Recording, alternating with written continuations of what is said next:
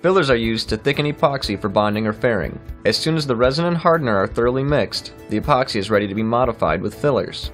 Adhesive fillers thicken the mixture for bonding.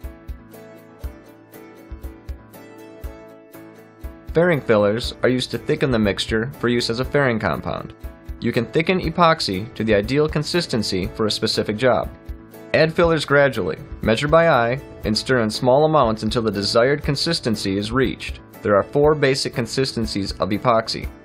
Unmodified epoxy is used for coating, wetting out porous surfaces before bonding, and applying fiberglass, carbon fiber, and other fabrics.